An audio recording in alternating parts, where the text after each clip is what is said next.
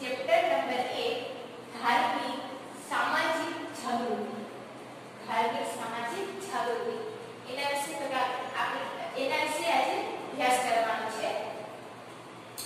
એમાં શું છે તો કે રાજા રામમોહન રાય કોણ હતા એના વિશે, અને બીજું છે દયાનંદ સરસ્વતી એ કોણ હતા એના વિશે આપણે અભ્યાસ કરવાનો છે. તો કે પેજ નંબર 1 છે ત્યાં આપેલું છે. એમાં આપણે જોઈએ તો કે પહેલું ચેપ્ટર છે ધાર્મિક સામાજિક જાગૃતિ. ચેપ્ટરનું નામ શું છે? ધાર્મિક સામાજિક જાગૃતિ. એમાં તો આપણે જોઈએ 19મી સદીમાં ભારતીય સમાજ અંધશ્રદ્ધા, વહેમો, અજ્ઞાનતા, કુરિવાજો, નાટી પ્રથા જેવા અનિષ્ટોની ચુંગાલમાં ફસાયેલા હતા. કે આ બધા છે 19મી સદીમાં તો કે ફસાયેલા હતા. એમાં તો અંધશ્રદ્ધા, વહેમો એ બધામાં. આગળ સંકુચિત અને કૃપમુટો સમાજમાં સ્ત્રીઓની સ્થિતિ બદતર હતી. કે સ્થિતિ કેવી સ્ત્રીઓની સારી નહોતી. બાળકીઓને દૂધ પીતી કરવાનો રિવાજ, સતી પ્રથા, વિધવા વિવાહ નિષેધ વગેરે જેવા કુરિવાજો વ્યાપેલા હતા. કેવા બાળકીઓ એને દૂધ પીતી કરવાની અને તો કે સતી પ્રથા એવા બધા તો કે કુરિવાજો હતા એ ત્યાં તૈય હતા. પાશ્ચાત્ય શિક્ષણને કારણે આવા અનિષ્ટોને દૂર કરવા માટે 19મી સદીમાં નવ જાગૃતિ આવી. તો કેમાં જાગૃતિ આવી ગઈ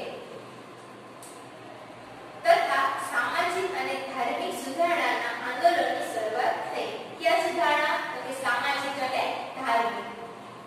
આમાં રાજા રામમોહન રાય સૌ પ્રથમ હતા.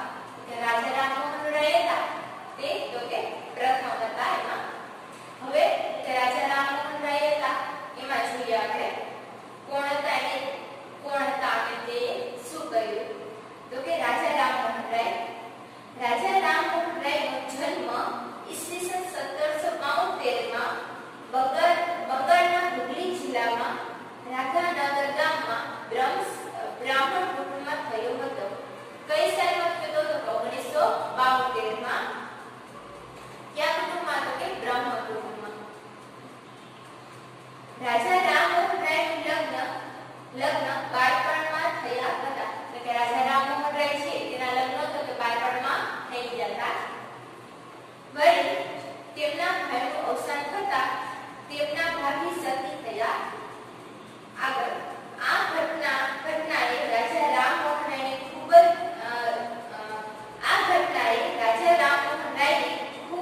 અસર કરી. એટલે આ ઘટના હતી એના ભાઈ મૃત્યુ પામ્યા અને ભાભી સતી થઈ ગયા ત્યારે એની તો ખૂબ એના ઉપર અસર કરી.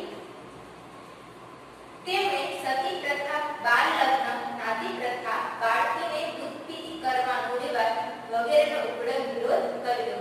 આ બધા રિવાજ હતો તો તેનો ઉગ્ર વિરોધ કર્યો અને એ માટે આંદોલનો ચલાવ્યા. વિવિધ આંદોલન હતા તે ચલાવ્યા. તેમણે ઈસવીસન 1821માં બંગાળમાં સંવત કૌમુદી અને ઈસવીસન 1822માં ફારસી ભાષામાં મિરાર ઉલ અખબાર નામના સમાચાર પત્ર શરૂ કર્યા છે. આ બે સમાચાર પત્ર હતા એ તો કે શરૂ કર્યા.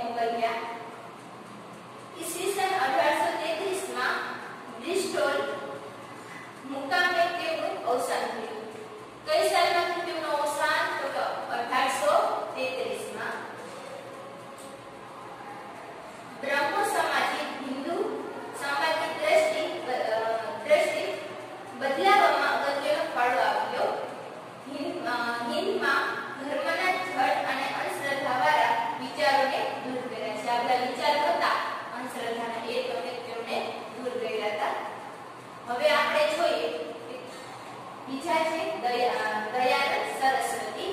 એમાં જોઈએ તો આપણે પહેલા છે રાજા રામમોહન રાય હતા. હવે એના પછી કોણ છે તો કે દયાનંદ સરસ્વતી. હવે તો કે આપણે એના વિશે જોઈએ.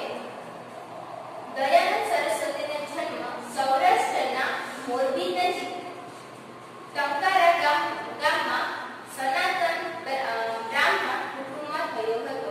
ક્યાં તો સૌરાષ્ટ્રના મોરબી નજીક જે ટંકારા ગામ હતું ત્યાં તેમનો જન્મ થયો હતો.